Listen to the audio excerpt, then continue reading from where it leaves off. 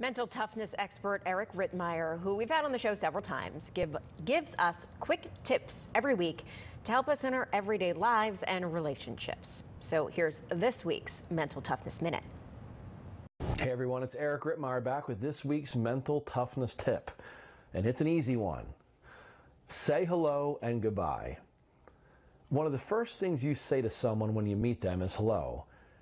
It's truly amazing how this one simple word can create an almost instant sense of connection with anyone.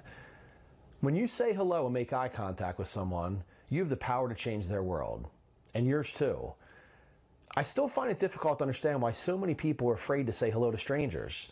It's like, what are they going to do, bite your head off? And equally, if not more important to saying hello, is saying goodbye. Now, this obviously applies more to the people you see every day, but telling a total stranger to have a great day when you're stepping off the elevator will go a long way too. And nothing will make someone feel more appreciated than finding them in a crowded room simply to say farewell, instead of just leaving without saying a word. Mentally tough people make an effort to say hello and goodbye. And your quote for this week: say hello. You never know whose day you might make. I'm Eric Rittmeyer, guys. I'll see you next time. Take care.